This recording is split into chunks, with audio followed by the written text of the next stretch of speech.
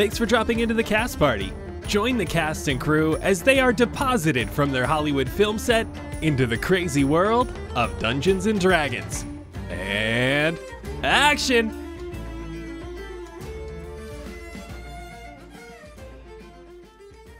Option, how are you this evening? What up, Claude Daddy? I'm good. How you doing? I'm quite good. I always enjoy flying over the various fen forests. There's more than just the Witchfen? Well, of course! The forest covers a great deal of Fendrea. There's the Witchfen Forest, the Werefen Forest, the Wenfen Forest, the Witchwenfen, and the Werewenfen, and the Werewitchwenfen. Oh, whoa. The when... Where what? No, the Wen-Werefen, not the Wen-Were-what. No, I mean, like, you just said a lot right there. Where? Here.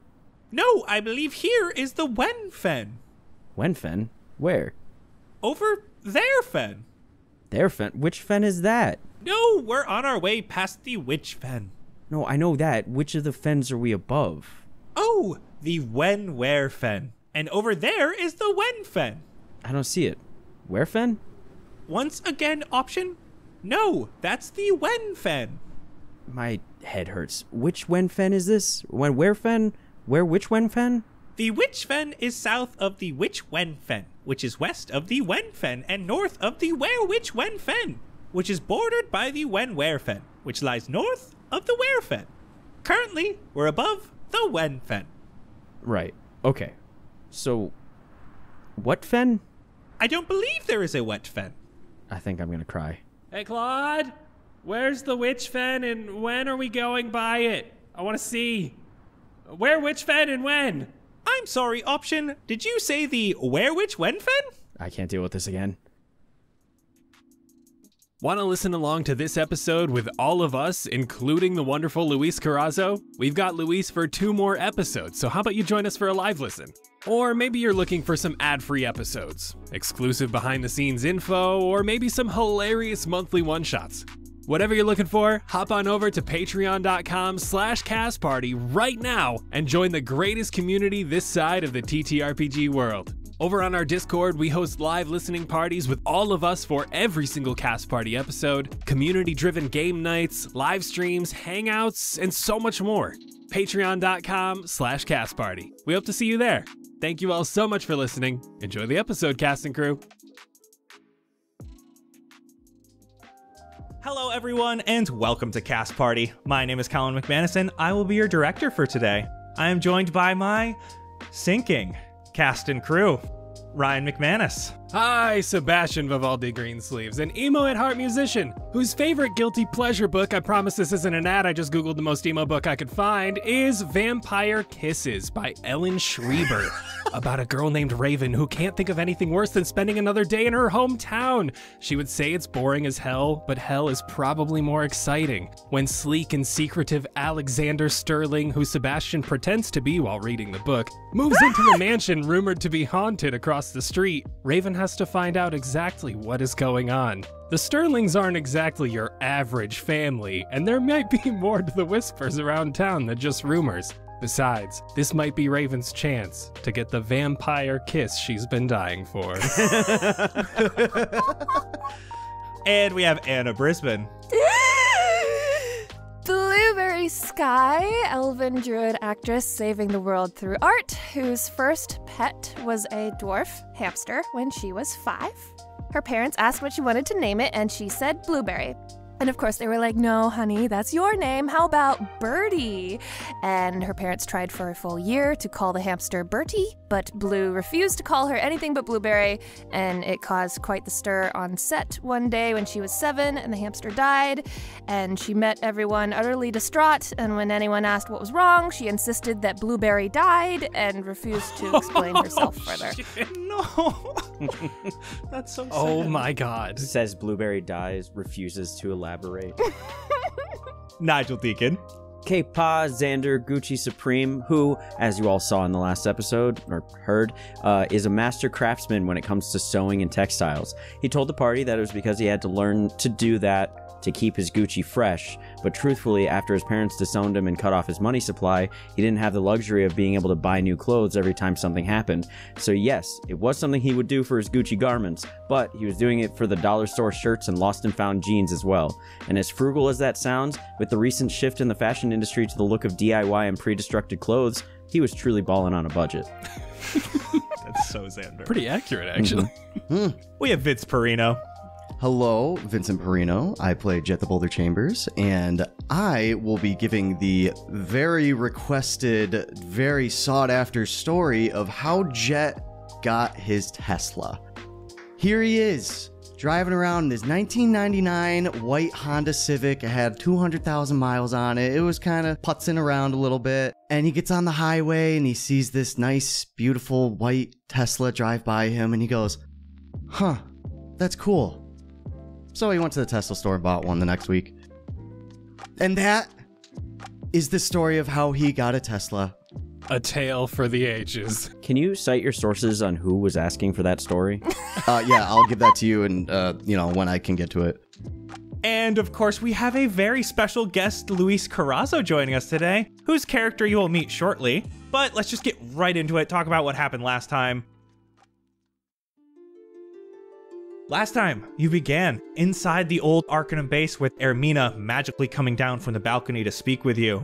She told you of her clone, offered you some wine, she sat with her buff dragonborn, and she showed you a pool in the center of the room where she could use visions to seek out those who she had met before. During this time, Blueberry had a vision of a white tree in a tower coming out of a blackened floor, a knothole in the center with star-like lights. As the vision continued, the branches deteriorated, and with each branch, another light went out. You all continued speaking with Ermina. She tried prying information out of you, but she was unsuccessful, dropping the name Volazar. She ignited her hands in flames and attacked. Her servants tried to take hold of you as Ermina blasted spells at you from either side of the room, nearly disintegrating both Jett and Blueberry. She was felled by Xander, grabbing at her neck with a magic touch, sucking her soul from her body. Xander grabbed her amulet, and after a brief chat between Jett and Xander about his actions, you headed deeper into the Arcanum base. Finding abandoned rooms of all kinds, you stumbled upon a black obsidian doorway where Xander entered.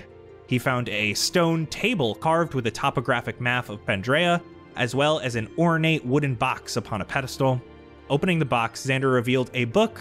After taking it, an eye manifested itself on the inside of the box. Stabbing at it turned out to be an illusion, though it made direct eye contact with Xander. Reading through Alana's journal, Xander found much about how she was hunting for her other half. It must be destroyed before Shar would accept her. There was much more information in the journal, along with knowing the existence of the Lost Plane. The map of Fandrea taught you much about the planes, the cosmic winds that move them, as well as how many connections there are between the different planes of existence. You also found a book of old Arcanum notes from one Ilionas Thorel, and it had old Arcanum notes on different locations in Fandrea, and the likelihood of partnership with each. You left the Arcanum base, had a sad moment with Tila giving her Fox's necklace, and headed back to the airship. The next travel was long. Jett's transformation continued, his tail grew longer, his face now a harsh white, and scales growing along his back shoulder. You spoke a bit about the memories Jett has seen in the mists. He decided to go up onto the deck of the ship and try to reach out for his mother. When doing so, holding onto the necklace, the large platinum dragon was flying behind the airship and loudly roared. Jett yelling at it, amulet burning his hand. It roared again and dove beneath the clouds, along with 7 golden dragons that circled the airship. Jett's amulet glowed with the profile of a dragon head once again. This time, it stayed. Later that night, Xander was awoken by a whisper, saying Blightmore. He went to the deck of the ship and listened hard as a large wooden arrow crashed through the airship and it started to fall. Sebastian was able to dimension door Blueberry out from beneath the airship, but still over water. She wild-shaped into a giant eagle and grabbed him. Jett tried to save Xander, but was unable to get out of the airship in time as it crashed into the water. Now, Jett and Xander are badly hurt inside the airship as it begins to flood with water. You can no longer hear Cloud as the water engulfs the airship. From the forest, you hear the voice of someone. And so the scene is set. The question is, who is coming out of the forest? Luis, would you like to introduce your character? What you see emerging from the forest is a 5'10", partially human, partially elven in appearance, if you're looking very closely, half-elf.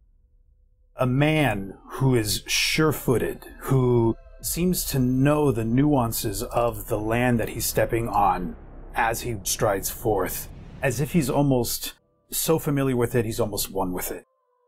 In his hands, a long bow, he immediately pulls out an arrow from his quiver as he approaches what he thinks is the wreckage of this airship that just fell. You open up onto this scene. You're pushing through the edge of this forest. It's dark. The murky waters below are reflecting light from the 3 giant Fendrayan moons. You see this giant eagle. It's holding a man and flying towards a crashed airship. There are still these massive ripples in the water from where it impacted. Large chunks of debris fill the water. Broken down wood and shrapnel, remnants of beds, and other living items have been thrown about as the boat has split in 2.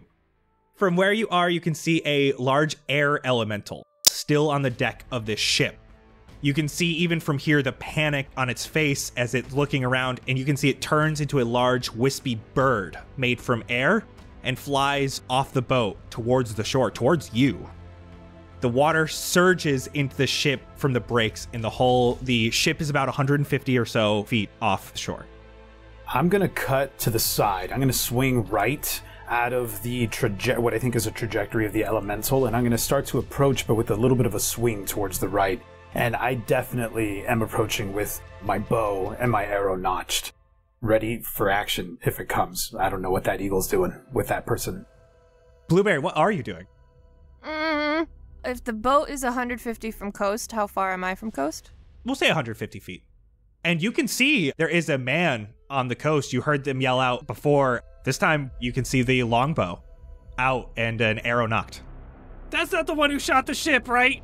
Sebastian, I can only carry 2 of you. I can't. Do I drop you off? Yeah. Just get me to shore and then run back out, I guess. Yeah. I'm dashing to the shore. And I'm gonna drop him like 20 feet from shore. I can swim. It's okay. And at this point, just to your west now is this wispy air elemental bird that has perched in one of these trees. And you can see it almost has a face, and it almost looks like it's surprised.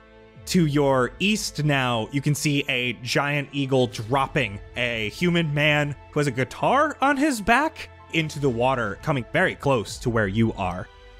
To me, I wasn't sure if that eagle was going to try to eat him or what, but if I noticed that the eagle dropped him in a way that wasn't aggressive, then that's a point of interest for me. I'm going to head towards the man.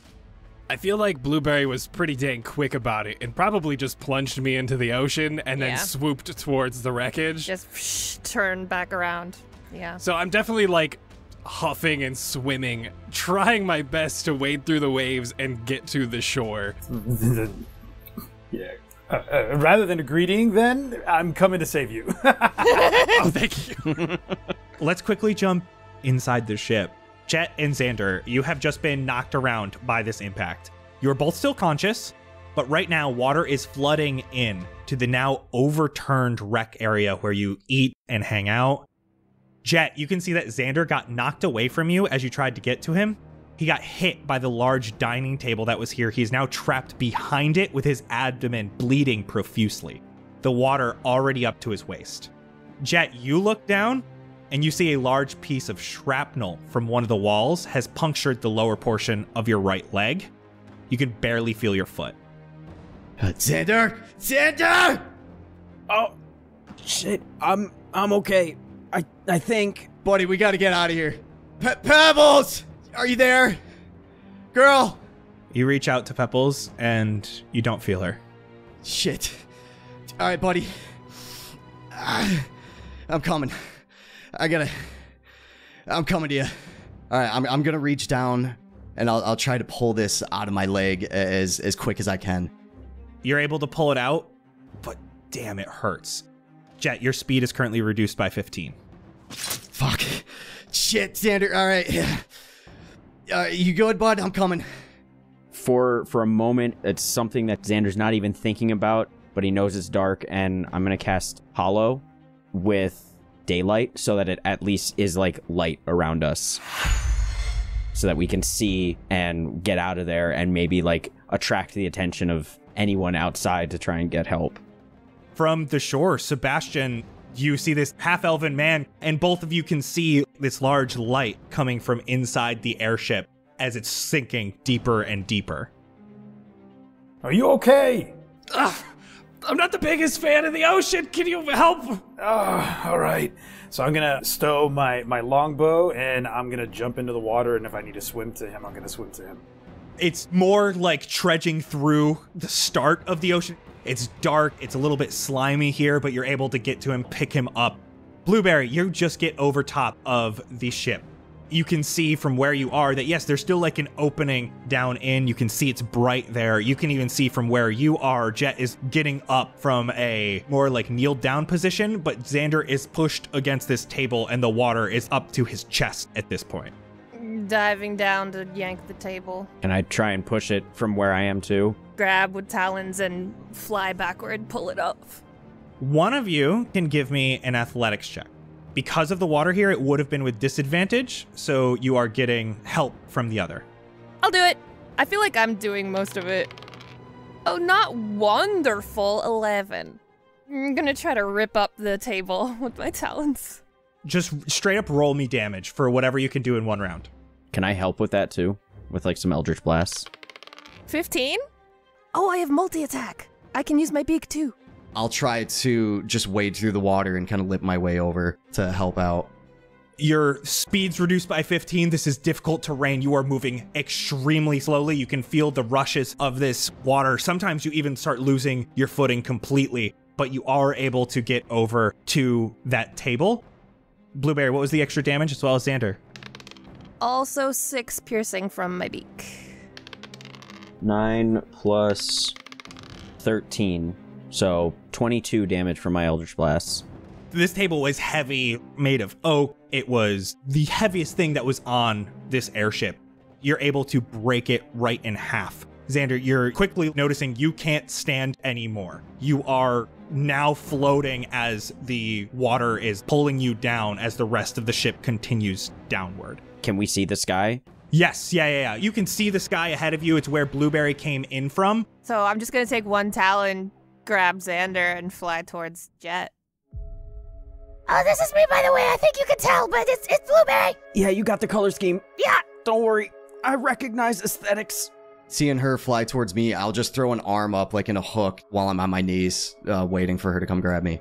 You are like being actively pulled down, but Blueberry, you are able to grab him, head off to the shore.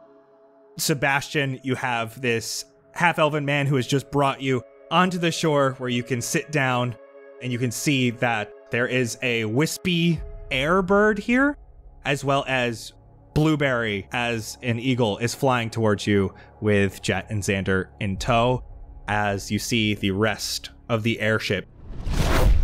And you can hear those big waves start to come as all of that air fills the space it was in. Huffing and puffing and like coughing up water.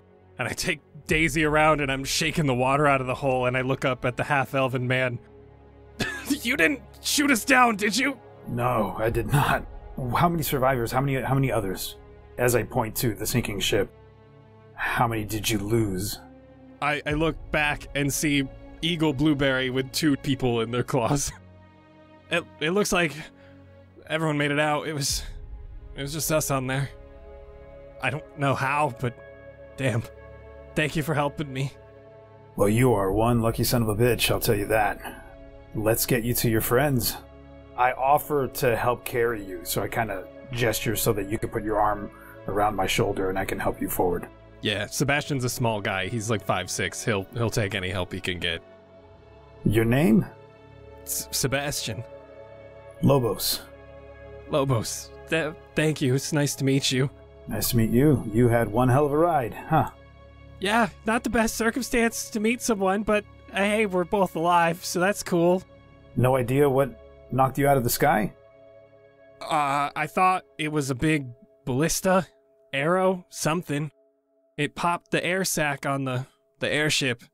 So we just went down. We took one to the hull and one to the air sac, and then I don't know where it came from. It was kind of shocking. There's no, like, towns or anything around here that would have done this? No. There's a town nearby, but last time I was there, they weren't doing anything like this. On the flyback, I definitely want to look behind me and at the ship, and first of all at the skies to see if there's any hint of the source that shot us. The only thing that looks odd here is the half-elven man at the shore, as well as these trees around this forest. Definitely look odd. The trees are odd. Okay. Where's Claude? Did you guys see Claude? No, I haven't seen much of anything except exploding wood and water for the last 30 seconds. I haven't seen anything at all. Swooping down. You do all see that there is a bird here that is wispily made of air, and it seems to have the face of Claude. Options? Claude, you're a bird too? Yes, I actually haven't had to do this in about a century or so. I'm sorry, I'm glad you can though. Are you okay? I'm not harmed. I'm sorry I failed you. What? No, we were attacked. That's not your fault. Sorry we directed you towards an attack. And you can see they fly up into a nearby branch and they look out upon where the airship was. Looking at this other man. Looking at this bow. Looking at the ship. We're hobbling up. Guys! This dude saved me! His name's Lobos. I'm gonna approach them and start to, like, get a read, scrutinize the damage on each of you, and the two that are wounded, I'm gonna turn to Sebastian. Oh, looks like there's a couple of you that are in worse shape than you are. And I'm gonna move away from you, and I'm gonna start to approach to who's the person in the worst shape?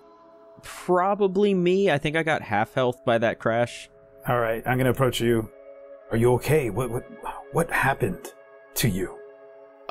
Well, I ended up pinned by a table. Can't say it's the first time. Hopefully it's the last. I've been in enough bar fights where things get rowdy with the pool table, you know what I'm saying? You're doing fine. I see if you've maintained your sense of humor, I think you're okay. I give him a good, like, hard pat on the chest. I'll run over to Blueberry and Jett. Oh, good job getting him, Blueberry. Jett, do you need any help? I don't know if I can walk right now, man. Look at this thing. I turn to see the, like, wound on the leg and I get distracted. Immediately, you see his eyes kind of go wide as he looks at the two of you. You're not in good shape. You need help. We need to get you to somebody that can help you a lot more than I can. Unless one of you here can do something about these wounds, then we need to get moving to the nearby village. Do you know anybody there that can do something with this? The nearest town is Umberdale. It's where I'm from. I'm on my way there. Fortune has it that we would be in the same vicinity at the same time, so yes, I can help you get there. How do I know I can trust you? I just met you. You don't. How often can you trust a stranger that you meet in the forest? Jett, he threw himself into the ocean to come help me. I think that says a lot. I'm sitting down, and I'll just kind of look up at him and give him a nod. All right. Giant Eagle's going to turn back into an elf. Okay, Jesus, all right, come here. I'm gonna go up to the leg and just, druidcraft some salves and cast Cure Wounds, second level? Lobos, as you're kind of watching this magic happen, you're very used to keeping your eyes on the forest. From the shoreline where you guys are, you can see that further into the forest there are different flames coming towards you. They look to be torches, or at least similar in size. And as you're listening, you can hear like loud footsteps, as well as what sounds like axes hitting trees. The occasional large tree branch falling onto the ground loudly. It sounds like some sort of group of people is coming towards you.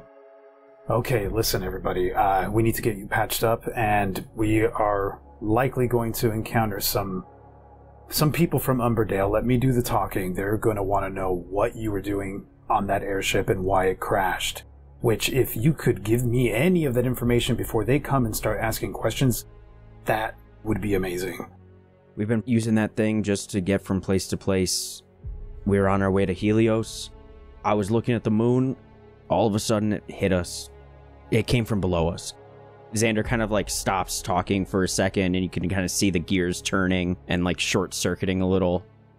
There might have been a ship or something that shot us down. It came from directly below us. Like we were over the water.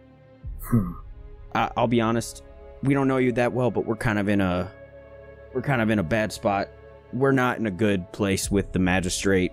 Just gonna lay that out on the line right now. And as much as we want your help, I don't want to risk you being involved with us. What do you mean you're not in a good place with the magistrate? I'm telling you, as these torches start coming closer to us, the more you tell me now, the more I'm going to be able to help you. Well, we're like public enemy number 1 to the magistrate right now. Oh no. Way to make us sound suspicious, Xander. I start to step back as soon as he admits that. It's not as bad as he made it out to sound. We're a little bit a part of the revolution going on. I don't know if that's worse. All right, okay, let's try this again. I don't want to bleed out on this beach alone, but we're trying to stop the magistrate from doing the bad things that they're doing to the people of Fendrea. He takes that in and starts to look at each one of you. You see him looking you up and down, but this time with a different kind of assessment. Before it was gauging your wounds, your distress. Now he's looking you up and down, trying to get a sense of who you really are. So, we have your healer here, I see. What do the rest of you do? I can shoot things with magic hands. Show him your little buddy, man. Oh god, is Nomura around? Did he get tossed around in the ship? I'll just kind of like wave my hand around because I don't know where he is, and he just appears on my shoulder, little like goblin creature. And I didn't get your name. My bad. I'm Xander. It's a pleasure to meet you, Lobos. Xander, Sebastian, and to the other man, your name? Jett. Name's Jett. And what are you wearing? What do I see on your person? Jett is wearing full plate mail, yeah. With a tail hole cut out. In the back, yes. And your name, once again? Blueberry. Listen, I know a group of mercenaries when I see them. You seem capable, even though you are a little beaten up right now. Not just anybody is going to be flying an airship. So there's more to you than you have time to tell me right now. But you're in luck, because Umberdale needs people just like you. You are here on my behalf, is what we're going to tell them. Okay. You were to meet me here because they need help. Halt! Identify yourselves! Before they get closer, I look over at Xander and I whisper, "We look like mercenaries." Dude, I don't know. We found the airship. We're not capable. We're lucky. I was more talking about your shirt. Oh, yeah. Relax. Do I recognize the voice? You've been gone. I've been gone for a long time. You don't recognize the voice immediately. Coming from the forest edge, you can see a male half-elf exit past the brush. The rest of the flames that look like torches sit just behind the brush, illuminating angry faces of mostly half-elven men and women. There are, of course, other races here, many dwarves and dragonborn particularly. They're all wearing these long-sleeve, bright white shirts underneath whatever else they are wearing, surprisingly visible even in the darkness. The man who is speaking to you has dark hair with a mix of light brown, though almost giving him a salt and peppery look. Immediately, the four of you who aren't Lobos see something odd. The plant life here is nothing like what you're used to. First, the color's off. The trees that look to be sturdy generally have largely curved trunks of a pinkish orange. The other type of tree, you want to call it a tree, though it looks more like a giant piece of ground cover, Huge plants with large azure and teal leaves, bigger than beach umbrellas. The stalks as thick as Jett's bicep. You can see the man holding the torch has an axe by his side, just like many of the others behind the tree line. You can see the handles are made from the pink-orange wood of the odd trees around. And Lobos, as you see him, you do recognize this man, much older than the last time you saw him. His name is Rylar. As soon as the recognition washes over my face, I soften. Rylar, is that you? Lada, it's Lobos. From above in one of these trees, you can see movement as a half-elven woman jumps down with short bow in hand. She's not wearing the bright white like the others are. She looks like she's camouflaged. She walks right up to you, Lobos. Well, I thought you dead. Gives you a quick one-armed hug as she holds her short bow in her other hand. I very warmly return it. You're not going to get rid of me that easily, even after so many years.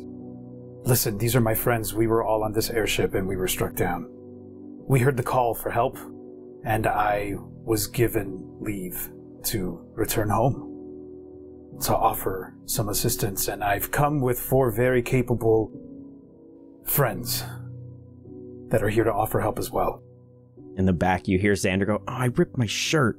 Don't mind their dress. They are from other places with unusual customs. She then looks at the people behind her. Keep your eyes open. We aren't far in, but we are in the forest. It's dangerous at night. What could have shot us down? Something over the water? Shooting us from below? What? Nothing from Umberdale.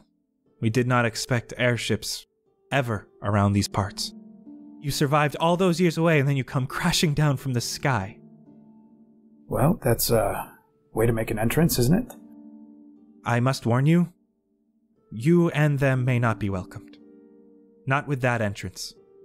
Bringing a magic ship and letting it fall from the sky, you know they don't appreciate it here. I know. I will speak to them and make our case. We had supplies on that ship. There was no other way to get them here as fast as you need them. And all that's gone. All you have is us. But as you can see, some of us need a little bit of taking care of. Do you have anything on you that can help alleviate some of their wounds? If they can walk, we can get them to the city.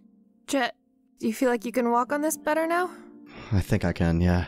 I don't want to be on it long. We can get them assistance, but the Kataval will want to see you. And Lobos, this is an interesting name. You don't know what the Kataval is. I at first nod as if I know what she's talking about, and then I'm trying to rack my brain, and as nothing comes back, I finally give in to the truth of my ignorance. Forgive me, Lada, I've been gone for a long time. What was that you just said? A what? Kataval. What is a Kataval? Edlis. Your father. The council is no more. You have to speak with him. What do you mean? They are gone. But he's here. How could they be gone and he remain? He blames himself daily for it. It may be best you hear it from him. We should get behind the city walls. We should. Let me remind my companions of what this forest is capable of at night. We'll be right behind you. And I'm going to fall back. How are you all faring? That could have gone worse, right? It could have. It didn't go as well as I hoped, but you're lucky you have me, that's for sure. They would not have been kind to you otherwise. Yeah, you're probably not wrong about that. You tell no one else what you just told me. Do not utter any mention of the magistrate. You are friends of mine. You've come here with me. We were sponsored by some benefactor from wherever you're from. We'll have to fill in the blanks on that because they're going to wonder how we got our hands on an airship. By the way, how did you get your hands on an airship? We found it. You found it. I know it's a very weird answer, but it's true. It legit just was like there, and we're like, okay. Great. All right. Let me incorporate that into the lie that I'm weaving on your behalf. You found an airship. Just stumbled upon it. Great. That makes you valuable. They'll never know what was on that airship. It had supplies. Umberdale, my hometown. And I start to gesture towards the forest. As far back as I remember, this forest, this is called the Witchfen Forest. This forest has some kind of magical properties to it. We have constantly had to cut it back as it's, and I start to point out, if I can see and if I can show them growth as it's happening in real time, I'm going to bring that to their attention. I point it out to you, so you see this vine that's growing. I've been far and wide. I've left this place long ago. One of the things that I took for granted being a native of this area was that this forest, this growth was just the way things were. We knew it was unusual. We knew we had to fight it back. It was part of the everyday tasks of the city. I've traveled, and I know that this is not normal. And it's gotten worse. And Umberdale has sent out a call for help. That's the reason why I've come home after so long. The only thing that would bring me back was their desperate need for a helping hand. And that's why you're here. The plants are a danger? That has yet to be determined. But they are spreading rapidly, faster now than ever before. And their properties that maybe you might be able to know something about? As we continue walking behind the rest of the group, I'll take Blueberry. I'll find one of those vines that's growing rapidly. What does this tell you? What does this mean to you, if it means anything at all? I want a nature roll. That's not the end of a sentence. It's not, but I want to hear the answer to the nature roll first. 15. Okay, with a 15, give me an Arcana roll. Fuck. 10. Is the vine, like, actively growing right there? Blueberry, from your nature check, you can see that these have similar plant-like qualities to when you were in the ship outside of Dewford. Whoa. The basement of that ship where you fought the hag was filled with unnatural plant life.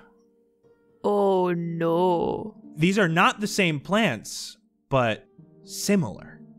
Similar. For Druidcraft, I can instantly make a flower blossom seed pod open or a leaf bud bloom. Do I have any control over these if I try to Druidcraft them to make any of those things happen? If I can find a budding leaf and have it grow more instantly? I don't know if there are any flower buds or... Some of these vines have what look to be like the start of flower buds. As you try to get it to blossom, it opens, but instead of revealing like a pretty flower, it drops a seed onto the ground. In real time, you can see that seed digs itself into the soil. Like little spindles from that seed come out and go into the soil, like roots. I would like to have my camera out while this is happening so I can, like, document this. I don't like these plants. As they're doing this, Jett, you hear something land behind you. I'll look back. It's Claude. Option, where should I go? Claude, where have you been? I've just been following along, but I don't think I should do that. I'm not fit for this. You're with us now. How many forms can you take? Very few. How far can you fly like that? To the ends of Fandrea. I think you should go to Helios and wait for us there. That's exactly what I was going to say. I think you'd fit right in. Home. I haven't been back in 80 years. Are you going to be okay without us? I know how to get there. Do you know how to take care of yourself without us? It's been a while. I was fine for 70 years. And you can do whatever you want while you wait for us. You can make choices for yourself there. You don't have to just only do things that we tell you to. Maybe they'll have another airship for me to work on. Maybe. And another deck of cards. Oh no. The cards. I know. Thank you, Options. I will see you shortly. Thank you. We'll see you soon, bud. We'll miss you, friend. The wispy air bird flies up and then to the west. I want to kind of like mention to Lobos, like as we're walking, like I'm not gonna look at this as like a blessing in disguise because I'm bleeding from my stomach and that sucks.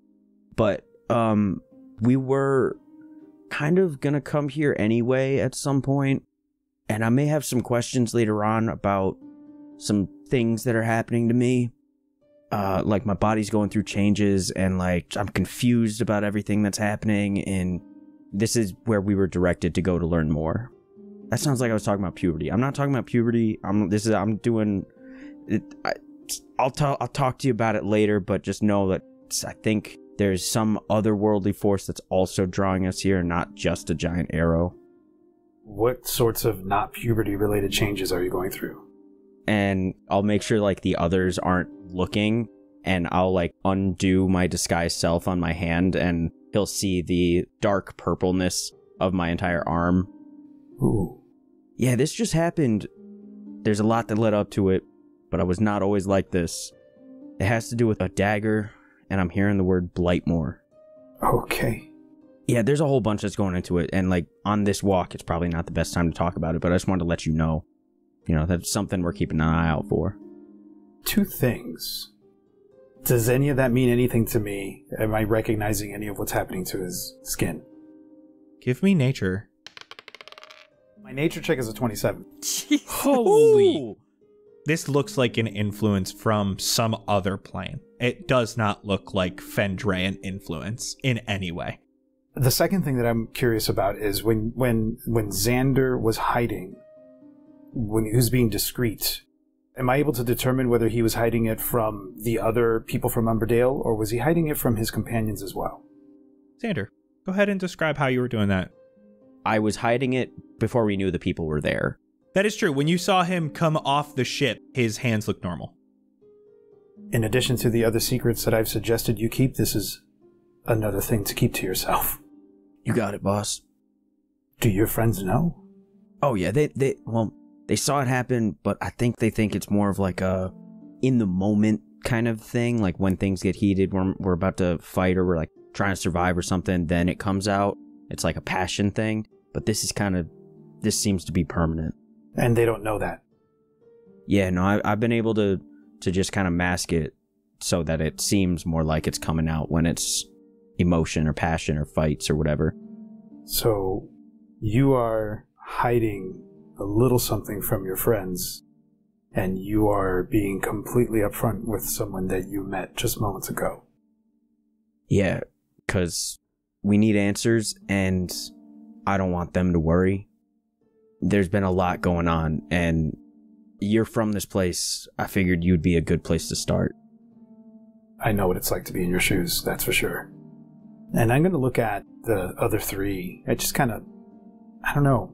This group is becoming more and more curious to me by the second. Which one of your 3 friends would you trust the most? Ooh. Oh, shit. Oh, shit. Yo. Okay. I'm probably the closest to Sebastian. We work together. He's the sound guy, I was the camera guy, and like we've been like right next to each other the whole movie. So I think it's got to be him. Huh. And gives you a pat on the shoulder and says, "Yeah, you should keep that to yourself too." Okay. I'm going to move away and I'm going to start to catch up to Lada. You can see those flames a little bit further in the distance. They've been continuing on. Heading through this bit of forest, you can hear the people around you. They're slashing at branches, sometimes even felling whole trees as they're moving back through the forest, until you come upon a clearing. It completely encircles the walls of a village to your east. The walls are made of large wooden spires 20 feet tall, the same pinkish orange of the trees. The clearing has to be 1,000 feet, if not more, all around the walls. In the clearing are leftover stumps and broken down vines and leaves. They sit everywhere around, but many of what was left has been hauled out. About 1,000 feet ahead of you, you can see the opening to the wooden gate. And Lobos, especially as you're coming up, Lotta has waited at this clearing for you. She comes up next to you. A lot further than we used to have to go. Remember? I'm not sure if I remember anything as accurately as I once thought, but yes, I seem to recall it not requiring this much effort.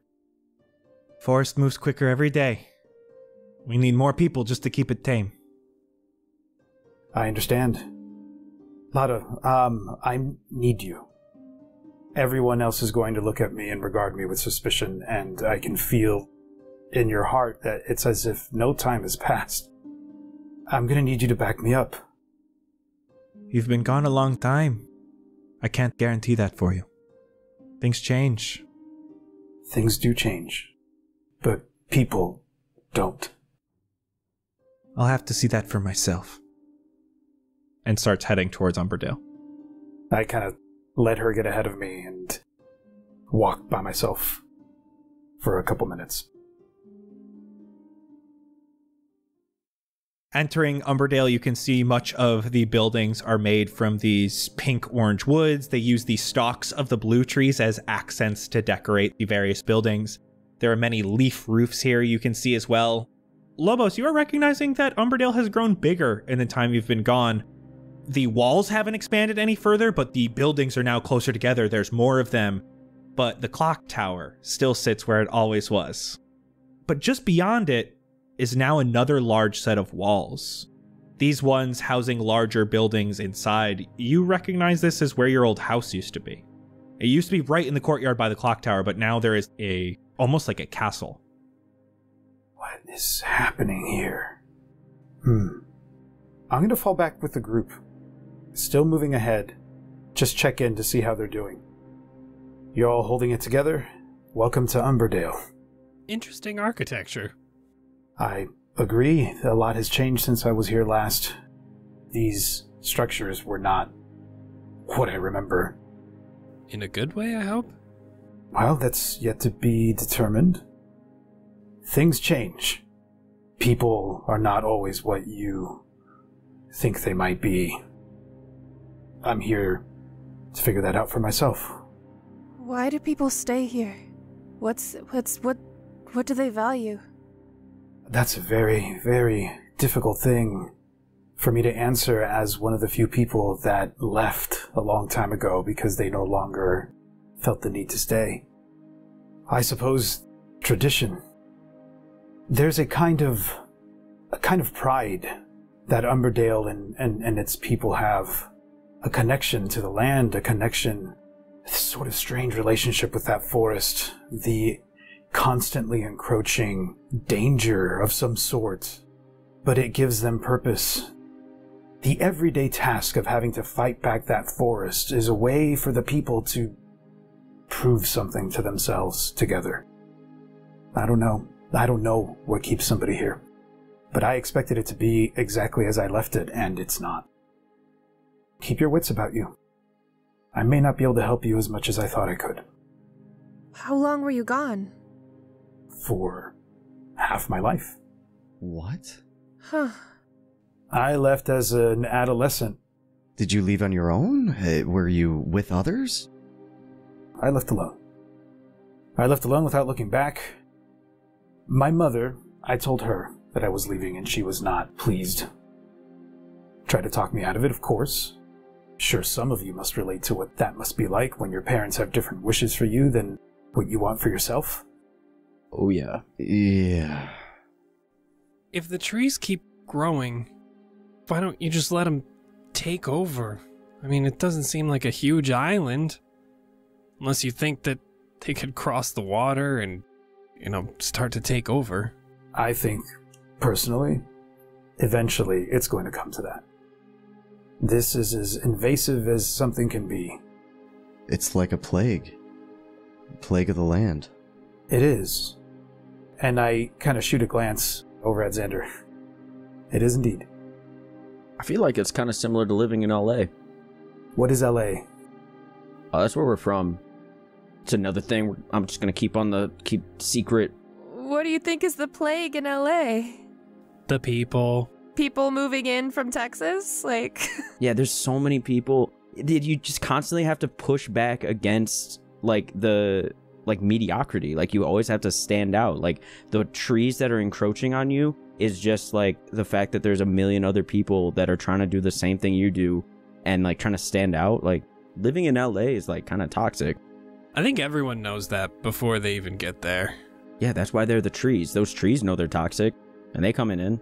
This LA place was plagued with some sort of a miasma, and that drove millions of people away or towards it. I can't even imagine. You're exaggerating. Well, unfortunately, no. Like it is literally millions of people going to it like every year for entertainment purposes. They want to be the people on the stage, so to speak. LA, huh? Well, sounds like a great place. It is great, though. It is. There's not much nature, but also nature isn't trying to kill everyone. As you guys are all talking, Lada had gone and opened the gates to what looked like this castle, and as she walks back to you, you ready to move inside? I am, but can you tell me what I'm walking into? What is this structure? This wasn't here when I left. What is this castle? A safe haven. Plan B. Place for the Cataval to live. So my father's the Cataval. Is he ruling Armadale? In a way. And this fortress is a last line of defense. Aye. Against the forest or against something else? The forest. And those fights have gotten worse. Your friends will see. And she gestures to the ones that are injured. The infirmaries are overrun. Let me have one word with them, and then we will enter. Make it quick. I'll approach them one more time. I apologize. I'm learning things moment by moment. You already understand the things that you need to keep secret. We were here together. Our supplies are gone. No matter what you see, no matter what they tell you, don't waver in your confidence, in your conviction. You are here to help, and they need it. Of course. Yes, sir. Lobos, before we go in, I'm sorry to ask, but is your father somebody that we can trust? Do we have to worry in any way? And what of your mother? She's here somewhere. I trust her more. I've not been in touch with them. I don't know how to answer that question. I absolutely don't think that you should be nearly as forthcoming with anybody else ever again as you have been with me. You're too trusting. That's kind of what I keep telling them. I'll try to make sure of that, and I'll kind of whip Xander in the butt with my tail. Look, dude, sometimes it helps. Sometimes, you know, I'm just saying. Lada starts bringing you to the largest building in front of you. It's large. It's completely made of wood, but it doesn't look like it's here to be extravagant. As Lada enters the main doorway, it's both her and Rylar accompanying you. As she opens that main doorway, you can see she stands up more straight and walks with more of a purpose. And entering through the doors into a common area, there are people all around here. Some chatting, playing games at tables. It almost feels like a common space for anyone to enjoy. There doesn't seem to be one uniform or symbol or anything among those who work here or guards or anything. And as Lada walks down this long common room, some of these people wave at you, Lobos, with big surprised faces. Others give you stern looks, or especially stern looks to the party members as you walk by. I raise my hand in acknowledgement and just kind of continue moving forward, not wanting to make a big spectacle out of it. You can see that Lada and Rylar are heading straight towards this double doorway. And when getting there, Lada knocks and enters. This room, as you guys are walking in, looks different. The wood here is all normal wood color. Dark browns with lighter browns inlaid by decent craftsmen. Area opens up quickly. It looks like a throne room, but on a small scale. From door to dais, it's about 30 feet. Upon the dais, it's not your traditional thrones facing the entrance. Instead, it's a small table with 4 chairs around. Behind it, a fireplace which is lit, providing a warm glow. And at this table are 2 people, an elven man and a human woman. The woman is starting to gray, but her light brown hair hides them well enough. Her wrinkles seem to be showing more than you remember, Lobos. This is your mother, Terry. Across from her, finishing a bite of some sort of leg of an animal, is an elven man. He has dark hair, a single braid on each side that comes in front of his long pointed ears, before the majority of that hair gets pulled back behind his head and kept in a ponytail. No facial hair whatsoever. He can grow it when he wants to, but chooses to remain clean shaven. As you all enter, Lada gives a small bow, and Terry starts to get up immediately with wide eyes open, staring at you, Lobos.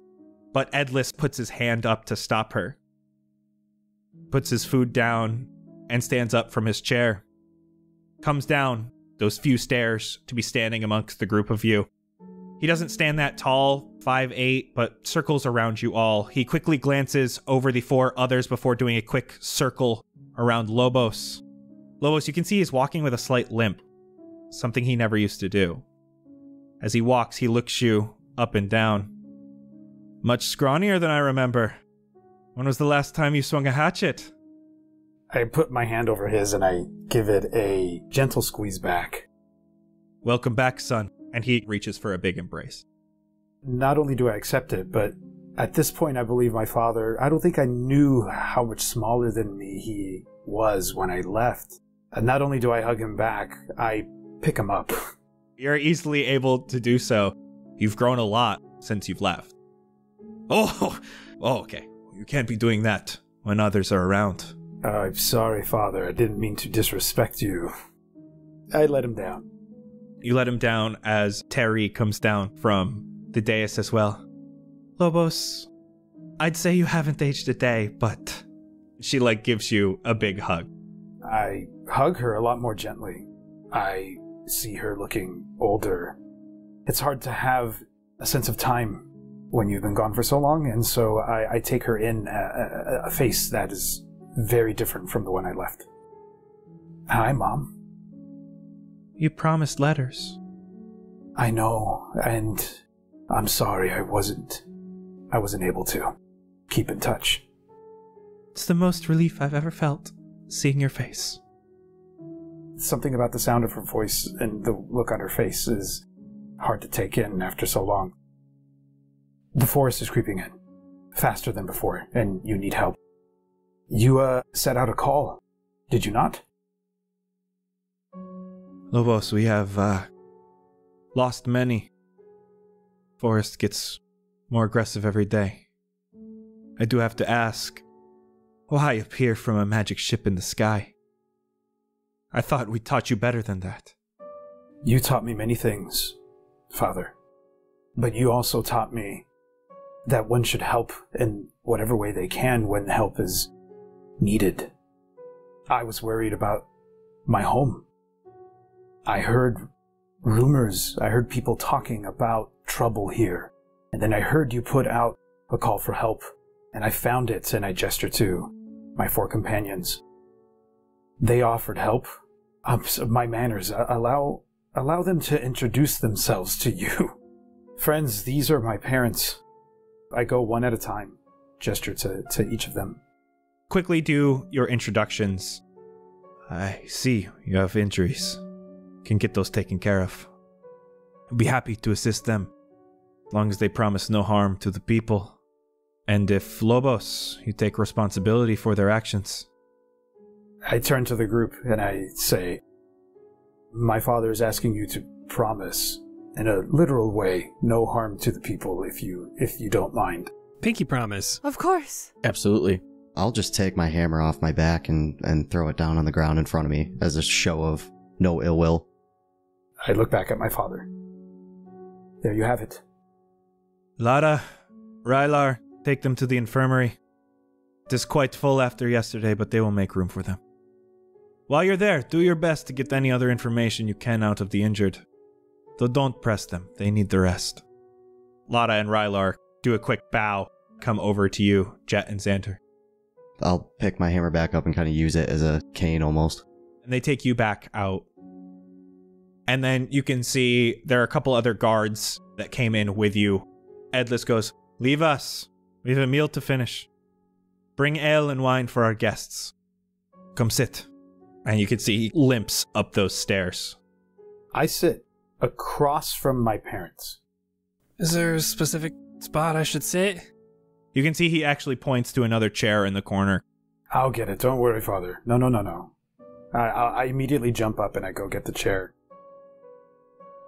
What has happened to the council? Lobos, the council is no more. The forest has become increasingly strong. It expands further and further every day. Just yesterday was the worst it has ever been. Terrible injuries from those who were trimming. We still haven't been able to figure out what caused it, but the council... It's been 4 years since their disappearance. This was just when the forest was getting worse, harder to contain. Back then it was nothing compared to today. The council decided they must put an end to the plight upon Umberdale. Council members all joined together. We had a plan to take ourselves along with our strongest people into the forest. Deep in. Find what is causing the expansion. It has to come from somewhere. You sent people into the forest to learn what might be causing whatever it is that's happening now. I would never send others. I was supposed to go that day. Just as the rest of the council. We all agreed to go. Everyone agreed to go. I would never send others. But yes, we were trying to figure out where the expansion started. The day before it happened, I was attacked by a plant creature. Creatures such as these rarely came to the edge where we trim. It surprised me. It looked like a dragonborn made of alien plant life material. It struck me and tried to pull me into the forest. This is why I no longer walk as upright as I once did. The council refused to push off the excursion until I was upright again. They rushed. They kept me here to watch over the citizens of Umberdale. A coward, hiding behind his injury. The council was never seen again. And your injury has never properly healed? No. Is it the trees that are mutating? Or you think the trees are affecting the natural life around what used to be here? I know not what lies in the forest. Only that I know the forest takes no prisoners. This, dragonborn, what color was it? Looked like driftwood. It didn't speak. No. Like a skull carved from a piece of wood. I don't even know if its jaw could unhinge. Anything else I need to know? This, he looks around. This is the last refuge. Slowly walks over to the fireplace that is burning here and he moves a rug that is in front of it. And it reveals a hatch in the ground. Tunnel systems. Go straight to the docks. We have an emergency ship prepared with the necessities to get us any sort of place of refuge. Father, why stay? Why not leave with the survivors that you have? Let an army come here and fight off whatever this is. I ask myself this every day. I didn't for such a long time. It was part of life. It was how we grew strong. It was how we grew together as a community. But now, I fear that Umberdale is lost. We can no longer trim the forest and there's no stopping its expansion. It may finally be time to let this place succumb. I get up from my seat and I move around. And I stand in between my parents and I put a hand on each of their shoulders. I should have been here. I don't regret going out into the world. I don't regret going against your wishes. I don't regret what I've learned. I just wish that I could have it both ways. We often wish for what may not be possible. I wished for you back every day, and so did your mother. Yet it was good you were gone. I know you, Lobos. That day the council went out without me, you would have tried to take my place, and you would have been lost to this world. There are blessings in every terrible moment. That is true. But perhaps not all is lost. There has to be a source in that forest. There has to be something happening in there, and we should try again. Is that why your friends are here? Yeah, I either we could help with that part, or organizing for fleeing the city? I don't think, after the council, anyone here will offer to go into the forest themselves. It's hard enough to get volunteers to trim the edges. I don't think we would mind. If you asked us like a month ago, I wouldn't say we were really capable, but I feel like we've really grown into ourselves. But not in a toxic way, like a growing at a natural pace kind of way. Yeah. And if you need hands, we all got 2 of them. We're going to need more than your hands, but there's something special about each of you. I've seen enough of you to know that it's more than what you're physically capable of that's needed here. What are we in for tonight? Are we expecting an attack? Are we expecting some sort of an assault? We've trimmed back the 1,000 feet.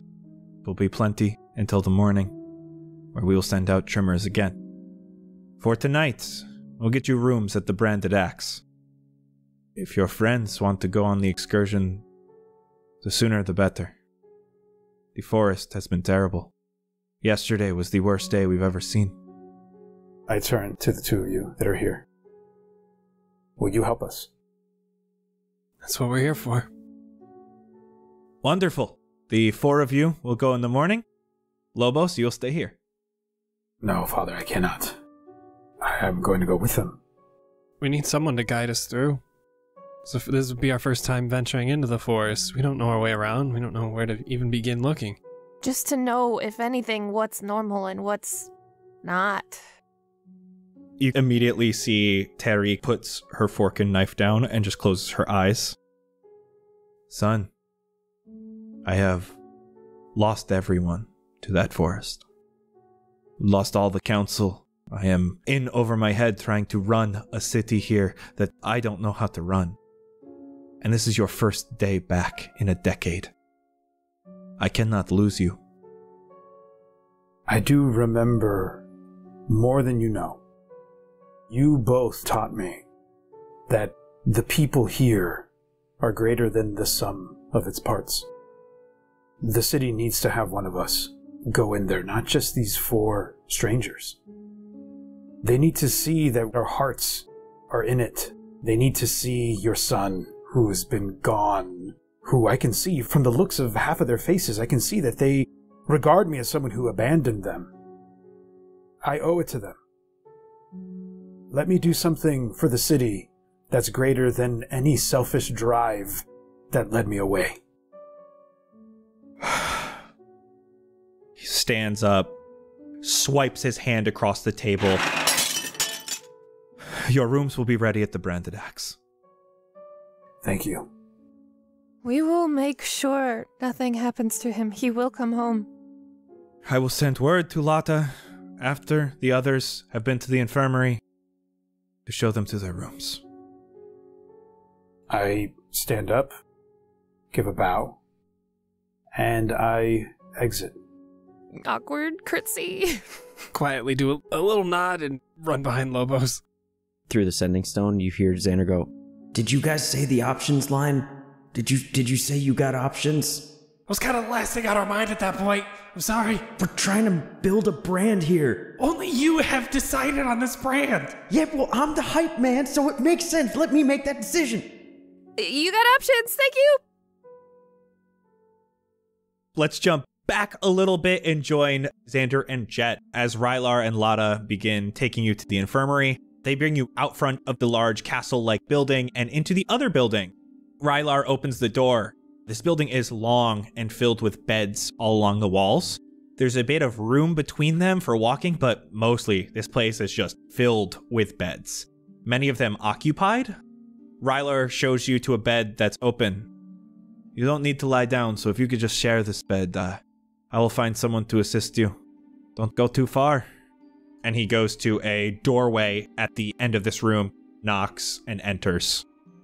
From around, there's sounds of pain coming from others. Others are completely asleep. One person to your right has their leg all bundled up in bloody clothes. On the table next to them is what looks to be like a crudely made dagger out of wood, the same orange-pink wood everywhere, even the blade. The person to your left has one eye completely closed, and it twitches every once in a while. Lada is still with you. She goes, "The forest has gotten more aggressive. We are seeing more plant creatures attack every day. Some with new ways of attacking. Most try to drag whoever is attacked into the forest, crippling them somehow, mostly through ways of injury. But in some cases, through attacks of the mind." And she points. "I carried him back myself. A monstrosity like I had never seen. 8-foot-long worm. 2 large clawed arms and 6, maybe 8 legs scurrying it along the ground. Its face was a massive open mouth with layer after layer of teeth. But everything was made from plants." A worm made of plants? Don't think many people believe me when I tell them. I mean, we've seen some crazy stuff going on lately, so I really wouldn't put it past this world, to be honest. Xander's kind of like looking around at all of the people that are clearly in pain, including us. He quietly wants to try and send, quote-unquote, send good vibes and do healing light on as many people as he can, just like he's doing the same thing that he always did whenever he tried to heal Jett. But nothing happens, and he can feel that nothing happens. Xander, give me a charisma check. 22. Xander, it doesn't feel like nothing happens. It feels like you're trying. And you feel like can't tap into that ability, but you know it's still inside you. And it's weird. You haven't felt anything close to this in a long time. And then you hear, "I often thought of what happened to you." And Xander, Jett, looking up, you see a familiar face. A larger, dark-skinned human woman who you have not seen since your first day in Fendrea. She's the one who helped you all and was there with you when Kingsley was taken. Nurse Joyce from Aid for All in Wooded Holly. No. Oh my god. Did you ever find Yasora? Yeah. We did. We saved her from a giant tree full of cultists. Did you ever get your friend back? Because of your help, we were able to save him. Oh god, it's nice to see you. And I run over and give her a large hug. You try to run. It looks like you're hobbling a bit. And she goes, no, sit on the cot. And she gives you like that little hug while putting you back down on the cot. Did not expect to see you again. And you can see she starts assessing all of your wounds. After what happened, I left. I left there. Just after you left, I was tired of helping the magistrate. I heard Umberdale needed assistance fighting against the wild itself. I decided to come here. The odds that we've met again, it's incredible. It's so nice to see a friendly face. Feel bad you are so injured and not from the forest. It's kind of a weird story. We were on our way here to help with the forest problem. That's where we got attacked. Neither of you were ever good at lying. You can see that she wraps up your injuries, puts in some packed herbs into those injuries, really pulls them tight. Jett, it really hurts.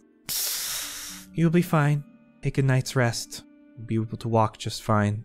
You should be able to breathe just fine. Actually, I have just the thing. She walks back out into that other room, and she comes back. I have improved the formula. I believed you called them pep in your step? Oh, Ooh, yeah. soda. She gives you 5 of them. I think that should be good for you. If you need any other help while you're in Umberdale, please let me know. Just at that moment, Lada comes back into the building, says she can take you to the Branded Axe to meet up with your friends. That is 5 greater healing potions. Whoa. Oh my god. 44 plus 4. Thank you a bunch, Joyce. I apologize I don't remember your names, but good seeing you again. Probably safer for you if we keep it that way. Lada takes you over to the inn in town. It is called the Branded Axe.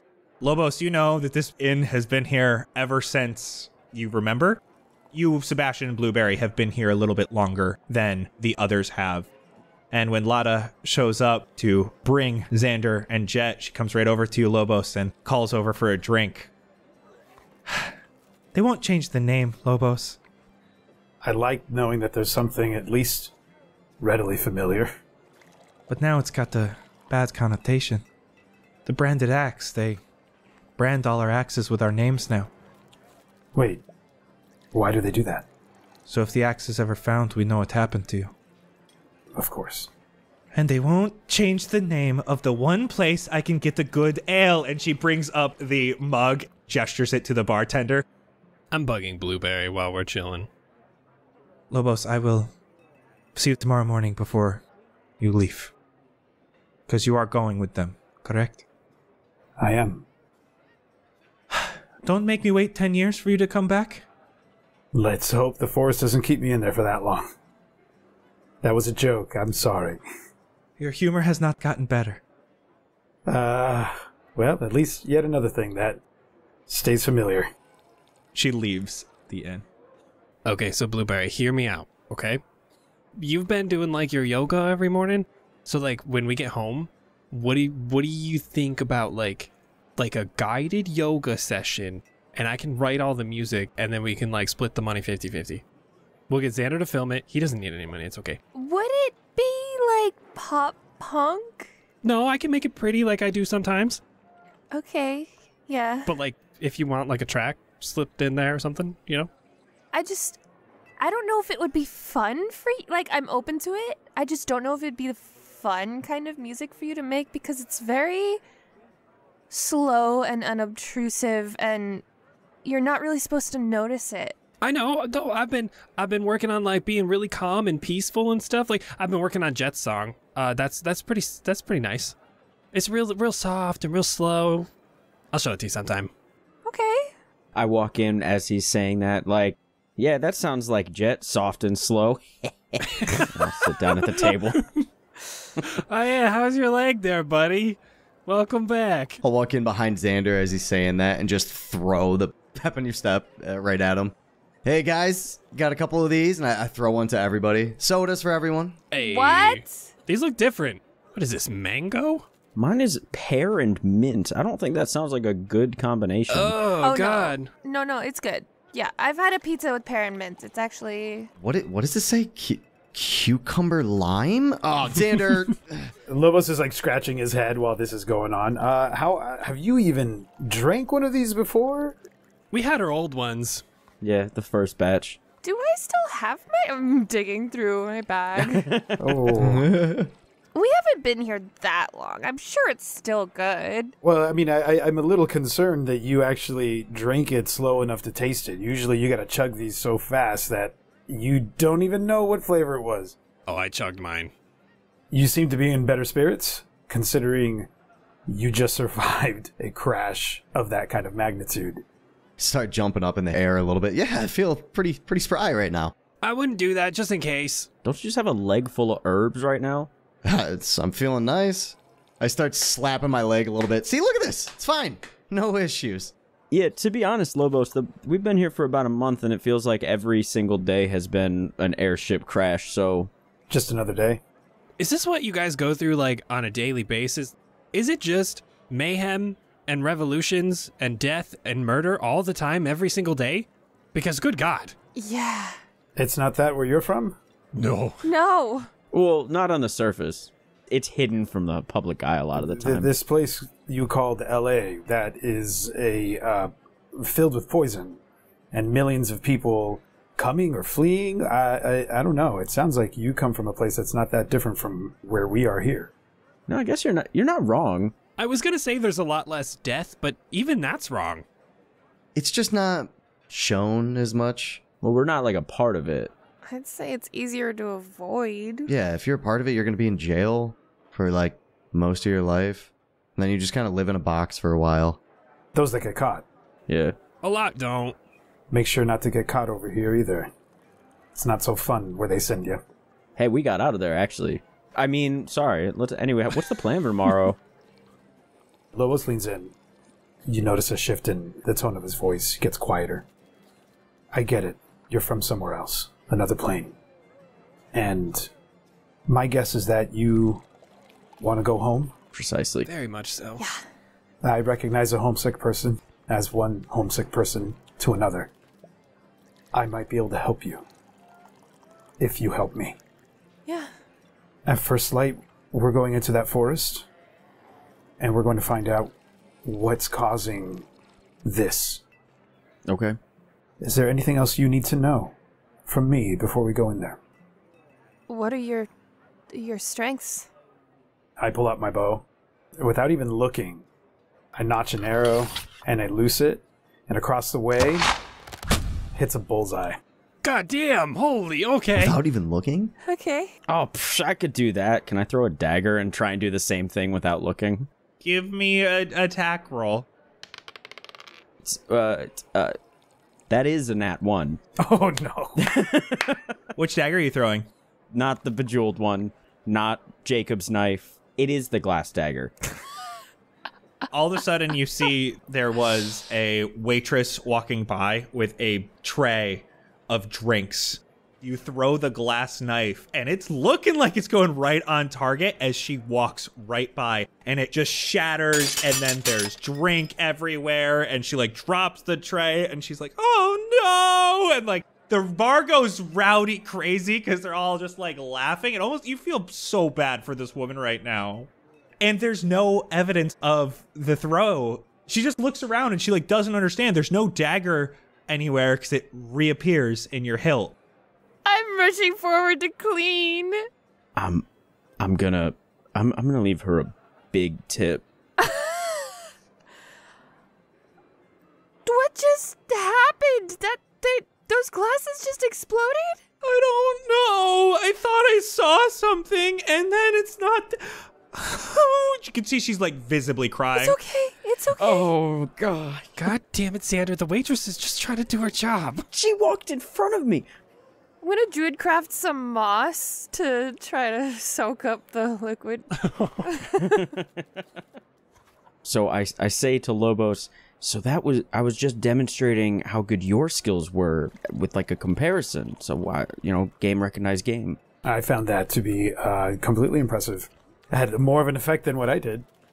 Okay, so you asked us. Now I guess we should ask you. Is there anything else that you need to ask of us? Any info we might have left out? I feel like we're kind of okay to talk right here, right? Should we take this to the rooms, or... Yeah, let's leave. I'll invite everybody up to my room so we can continue our conversation. I'll open the door, close it after everyone's inside. I'll pop a squat against the wall. As I close the door, I pop my head out one more time to kind of listen to the crowd as they're leaving, taking in the drunken joy that was filling the inn for a moment. Close the door and turn to them, and it's nice to know that they're allowing themselves one last moment of joy before they get back to it tomorrow. Their spirits are high for what they have ahead of them. Yeah. LA. I need to know more about your place. You are very interested in LA. For someone who is so far away from it. How far away from it am I? Infinitely? I don't know if it's a different point. Where you're from, are you aware of other worlds? You seem to be so surprised. People have ideas. There's lots of conspiracies. Xander might be. I got a lot of theories that I could run by you, but none of them really come close to what we've experienced so far. So you are telling me you come from a place where there are cities or countries like LA, where there's millions of people in one place? I mean, it's pretty spread out, and it's technically the city proper of, like, LA is a whole county, and then the city is within LA, and a lot of people that, like, live in LA are technically just in the county, but, like... How many days does it take to get from one end of LA to the other? Xander would know the exact amount of time because of how often he has to not be in a car. It's 17 miles on foot, so that's like 14 hours of walking to get from one side to the other. You have millions of people living in such a small space? This is not a country? There's some areas where people live where, like this building, say, we're staying in the top portion of it, and then you could add another layer, and then another layer on top of that. And it continuously goes higher and higher for multiple levels. Hundreds of people in one building. They reach to the sky. I pull out something to write with, and I start scribbling some of what you're saying down. This is incredible. No wonder you want to go back. But there's no magic. That's a thing. I mean, I guess our version of magic is technology. So like electricity and stuff. But they got that here too. Like, we met Brad. But he's magic, right? Technically? Okay, I feel like most of our technology is kind of magic too. Like, I sure, maybe I never took physics, but like, that shit's magic. Like, it's just True. crazy. Like, tell me how a camera works and just captures a moment. Like, that's blasphemy. What is a camera? Oh, Xander. Oh, this might blow your mind. Say cheese, and I'll take a picture. I say cheese. Closes his eyes, the bright flash, seeing those like kind of weird color images as his eyes are closed. My bad, bro, but take a look, see? And I show him a picture of him. Well, this is magic. Of course it is. This is, what else would you call this? See, it has to be. That's what I'm saying. I don't know how cameras work, but they've been doing this for like 200 years or something. Well, all things to discuss at another time, I hope, but every world has magic, whether the inhabitants are aware of it or not. If you live in a world where people are unaware of it, it just means that it's untapped. Although this right here is absolutely magic. Maybe it's true you just call it by a different name. But if you are finding magic in this world in a way that isn't what you experience there, you're not seeing what's hiding in plain sight. Or I would wager that somebody there knows, and they're keeping it a secret. I do understand what he means, though, because if the magic was in us all the whole time, it just took getting teleported here to bring it out. Like, who's to say we don't have it back home? We just don't know how to access it. We came here, and look at all the shit we can do. Where did you get teleported from? Our film set. I don't know what that is. Sorry, movies, like... It's like a play. Like a stage play. I'll start recording the conversation that's happening right now. It's like, imagine if we were doing a play on stage, but we used the camera to record it forever to watch it back. And then I turn that around so that you'll hear Blueberry say the exact same thing. Oh. That's like what LA's all about, really, is movies, making thousands of those a year. Oh, these are records. Kinda. Often narrative, art. And tell stories. Yeah. He takes whatever he was writing on, the piece of paper, he jots down more notes. Well, there's something that well, watch this, I guess. I kneel down, and I put my hands on the floor. You certainly have contraptions and magic in your world. And as you've seen, there's many individuals here in our world that have certain special abilities. You know that there's portals to other planes. And we in this world understand that there's many, many different planes. There's a kind of energy where my palms are touching the floor. Translucent energy starts to swirl around them. Moves up my wrist and my arms into my chest and up into my eyes. And my eyes open and they're a bright white. And I'm using my planar sense. I want to sense if there's a portal within a mile. The only portal you feel within a mile is a portal to Fendrea in Xander's bag. What? Oh shit, the fucking bucket! Oh, the fucking bucket! Oh, of course! Duh! Are you okay? Is that normal? That's normal for me, yes. As normal as that contraption is in your world, yes, there's some of us that can do what I just did here. What was that? I can tap into something that allows me to sense portals to other planes. Did you find any? I did, in fact, and I turned to Xander. There's one on you. A portal on you leading to here, to our world. What's in your bag? Just turn the bag upside down, and after 11 daggers fall out, then the bucket will just clatter to the ground. Oh, the bucket. I want to examine the bucket. Yo, check this out, though. I'll take one of the daggers because I have enough to lose, and I just drop it into the bucket while he's holding it. And as it hits the bottom, you see the bottom almost ripples as it goes straight through it. Xander, can you throw something a little less dangerous? Like, we don't know where that ends up. It could have been in someone's bed. It could have been inside someone. You've not tried to go through this bucket yourself? Not even stick your head through it? Well, we had that idea. It kind of doesn't fit. We discussed that. It kind of, it's a little small. We were told it goes to random places every single time. We don't know if we could pull anything back or not either. One time we polymorphed someone that we didn't want to kill, and we thought about putting him through, but then we didn't know where he'd end up. Well, at any rate, this bucket just takes you somewhere here. It's not a portal necessarily to another plane. Well, maybe inside the forest, as we continue to explore, I might be able to do what I just did again, and maybe there's a way home. You could be very helpful to us. You don't know how long we've been searching for somebody like you. Well, he knows, about a month. Yeah. On that note, we really should get some rest. Yeah. Guys, this is him telling us to get the hell out of here. Oh, right, social cues. Sorry. Sunrise? Is that the plan? Yes, first light. Okay, great. Good night. We'll meet you downstairs. Good night. It was nice meeting you. Well, wait, I guess we're gonna... That sounded like we're leaving forever. We're not leaving forever. That's not necessarily what that means. It makes sense. Okay. It was nice meeting you. I think I've already shut the door at this point. Lobos! Walking in the hallway to our rooms like, he's so nice. What a nice man. He thinks I'm a dick now. God damn it. I'll head into your rooms, turn in for the night.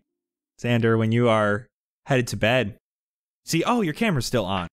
And you check that picture of Lobos.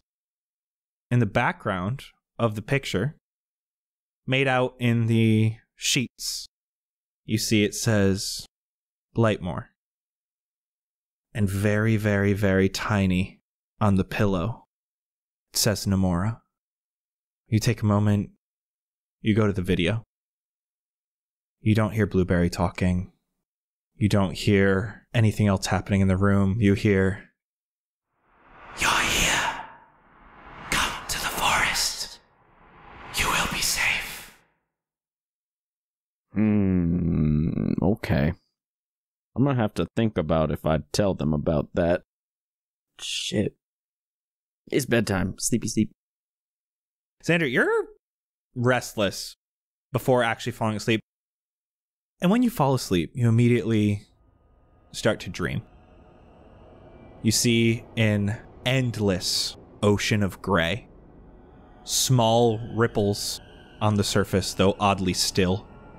You look down, you're standing on a block of what looks to be ice. You can see it slowly melting underneath you. Looking ahead, you see an odd floating island atop the water, and you begin hearing noises of all kinds. Whispers, other sounds, all vocal in nature, but no words being said. And you start to slowly sink into the cold water as the ice melts more and more and can no longer hold your full weight. You again look at the island. It has these odd cliffs, no beaches or anything to get up to it, and from these cliffs you can see waterfalls of gray that go the wrong direction. The liquid flows up from the ocean into the island. Blightmore! You hear that. A vision of the Witchfen Forest appears in your mind. The same oddly colored trees and plants you saw just before heading to bed. Another vision, just a moment after the first. A large spherical object with a hole in its side. The image is focused upon the opening as it comes closer to you and disappears. The sinking stops. You are able to stand on the block after you hear Blightmore. and you stand oddly, not knowing what's going on, for what feels like a minute before you hear knocking on your door wake you up. You got your full long rest, though you feel like you fell asleep just a moment ago. The rest of you were awake for some time. It's been dawn. Hey, buddy, it's been a couple hours. You doing okay? I'm up. My alarm didn't go off. My dog ate my homework. Mind if I open the door? Yeah, you're good. Come on in. Xander is sitting on the edge of the bed, just rubbing his eyes. You just getting up, man? Dude, it feels like I just went to sleep. Hey, whoa, bud. What's going on? Oh, uh-huh. Xander, your hands. Oh, I had a bad dream. It must have... Shit, I don't know, man. I think it's an emotional response. Nightmare. Got me scared. Now my hands are all purple. You had a nightmare? Yeah, I mean, I don't know if it's a full-blown nightmare or if it was just, uncomfortable. Are you okay? Yeah, no, I think I'm fine. It's one of those, I don't know, you wake up and you feel exhausted because so much happened, and it's just constant adrenaline because you're being chased by something, or you naked in the classroom, or whatever. It's one of those things, While he's explaining this, I want to go over and just take a closer look at his hands. As he touches me, activate disguise self to make it look like they just fade. Yeah, see, it's an emotional response. I calm down and I'm good. It's not natural, man. That's my man. You're turning into a dragon. You can't talk to me about natural skin right now. Okay. That's besides the point, all right? I know I'm going through changes. Hey, look, I mean, I feel okay. I know something happened when that dagger hit that dude on the ship. I don't know. We came here because we had to, but we were also coming here to try and find some answers about this. So maybe we'll find something out if we can get back to this town. Maybe they got a library that we can check after we hit up the forest. All right, come on, get your shit. We're going downstairs. Yeah. Grab my stuff and head on downstairs. You guys see Jett come down a few moments later, Xander. Hi, Sleepyhead. You guys know that, you wanted to leave by daybreak, and Xander definitely slowed you down a little bit. Y'all could have woken me earlier. Hey, what's this in my pocket? It's an 8. I've been waiting for my donuts too, Xander. Oh, yeah, I got you. And we rolled the perfect number today. We got 5. Hey! Oh my gosh, you gave us one for Lobos today too. What kind of flavor are we rocking with today? It's a maple with peanut topping. Ooh, controversial.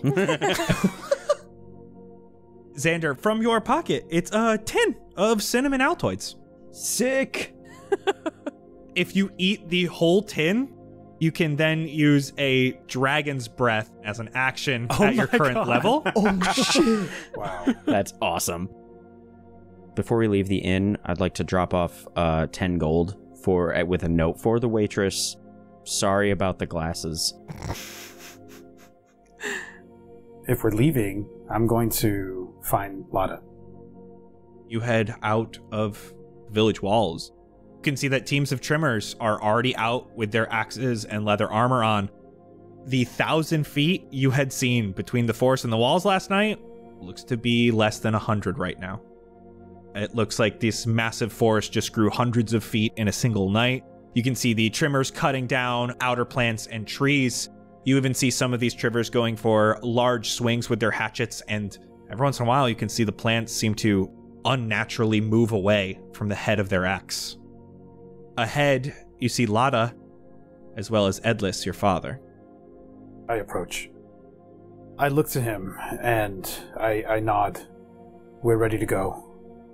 Lada, how's the day's work looking? Are you able to handle it enough? We have it under control. Edlis hasn't really looked at you yet. He's actually staring at the forest line. I cannot make you stop, Lobos, but I can fear for you while you are gone. You defied death once and came back to me. I expect the same this time. It shall be done.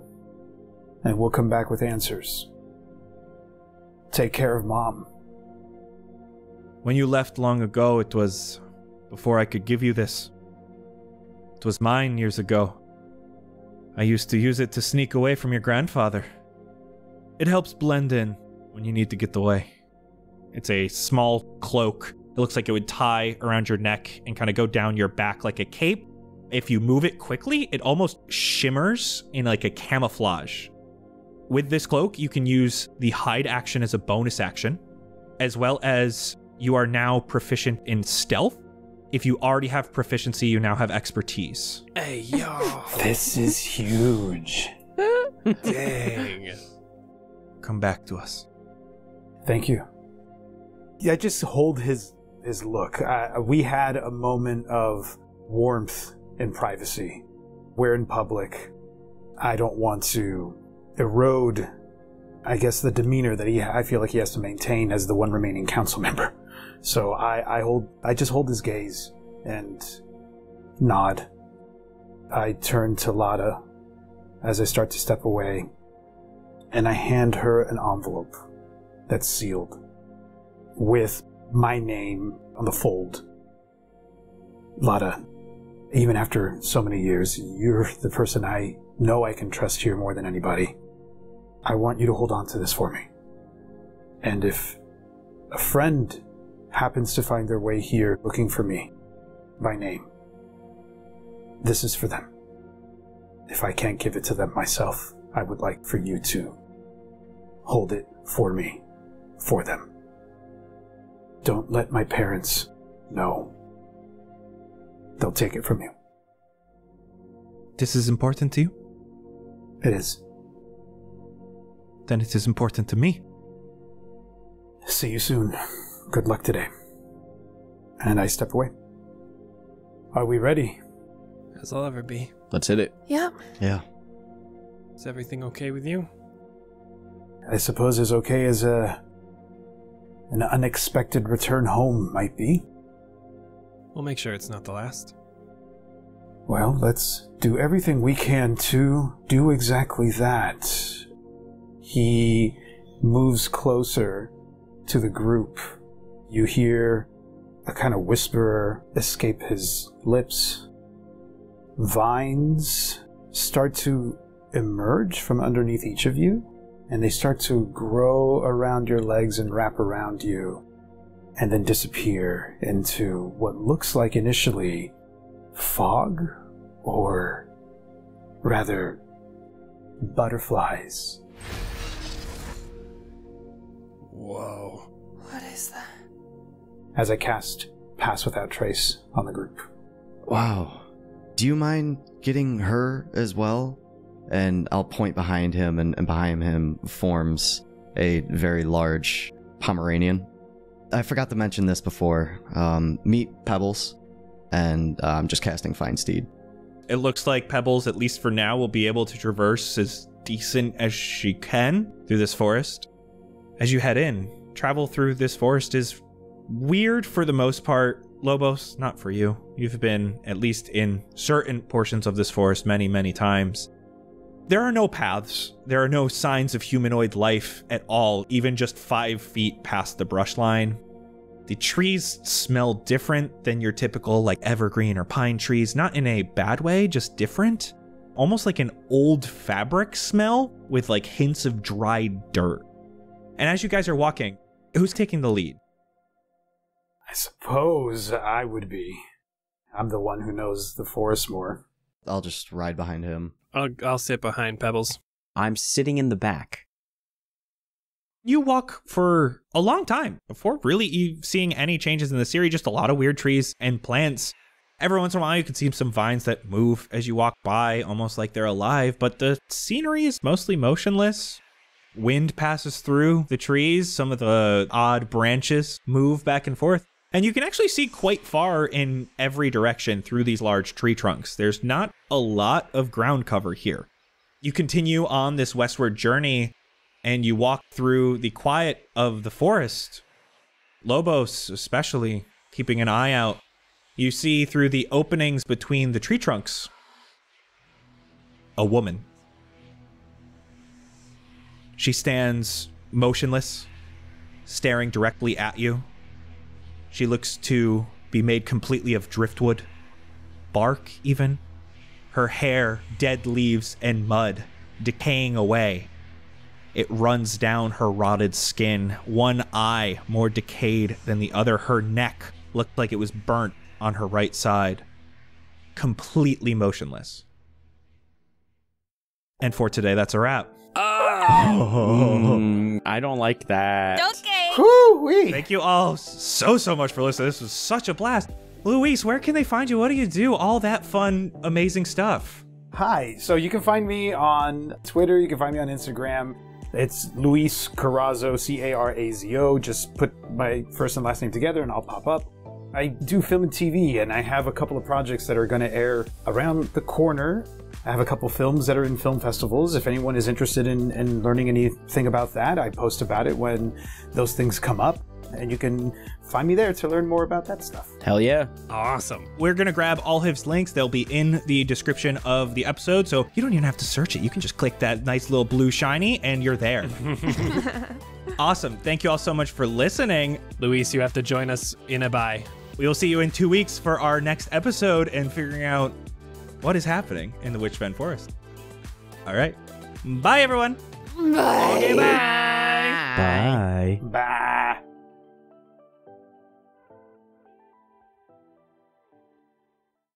I suppose I would be. I'm the one who knows the forest more. I'll just ride behind him. I'll sit behind Pebbles. I'm taking up the rear. I'm going to rephrase that. I'm sitting in the back. Wonderful to see those two again.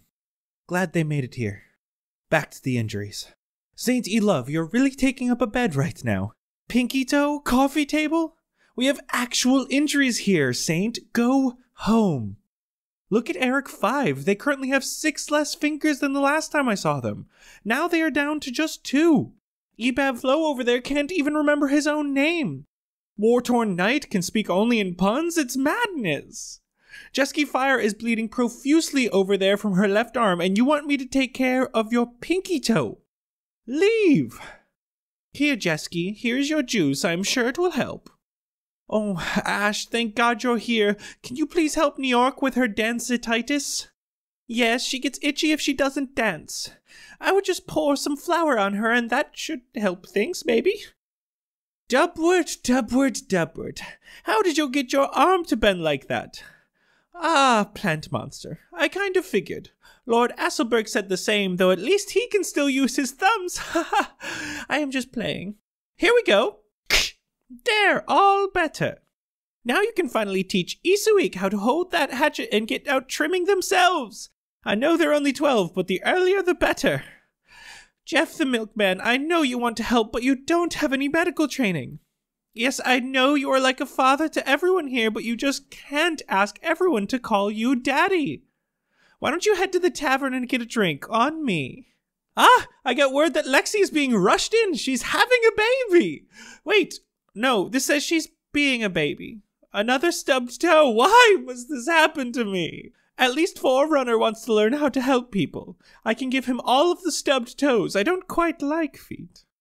Ah, Frankie, how are you? Yes, you have told us about your day already, Frankie. No, it is not Tuesday still. You've been saying that since Tuesday. It's Sunday.